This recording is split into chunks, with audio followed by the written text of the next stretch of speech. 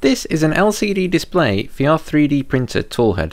It's called the Panda Konomi 3D by Big Tree Tech, and today I'm going to install this on my Bambu Lab A1. The package consists of this clear outer shell, a rubber duck for some reason, a couple of cables to actually power the thing.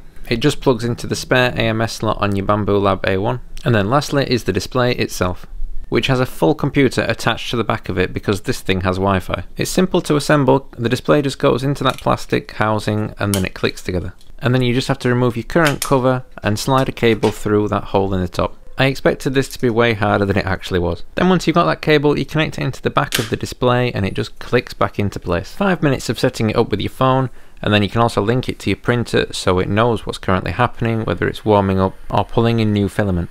Technology really has peaked for me.